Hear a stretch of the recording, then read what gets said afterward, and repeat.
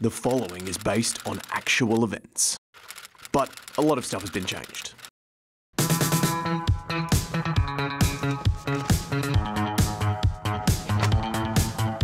Rubes, you really need to do something about all this paperwork. It's going to collapse any second.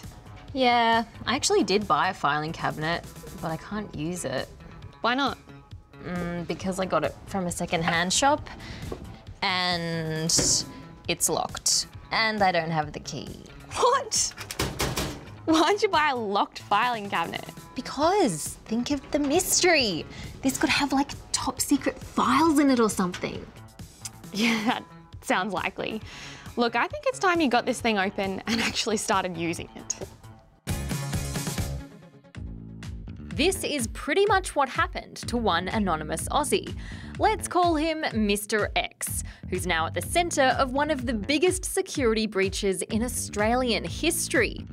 You see, the files that Mr. X stumbled across when he drilled into his new cabinet contained thousands of pages of classified information from the past decade.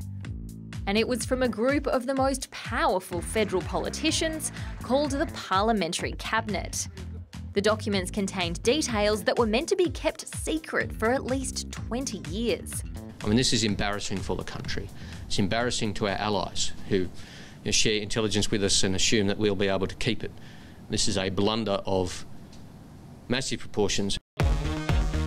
Mr. X took the files to the ABC, who read through them and broke some big stories, including the Australian Federal Police losing national security files, laws that were being debated behind closed doors, and important documents at Parliament House ending up in the wrong hands.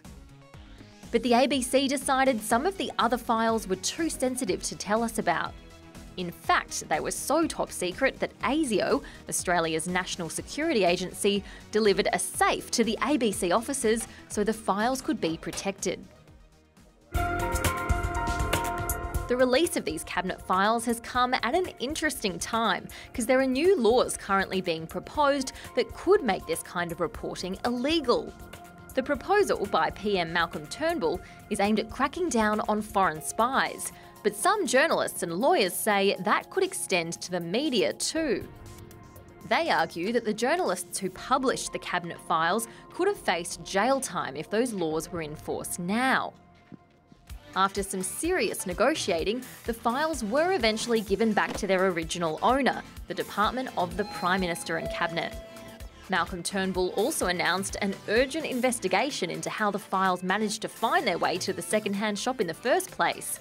So this kind of stuff doesn't happen again. Ruby! Sorry. Oh, hello, yes. I need to speak to your best journalist, please.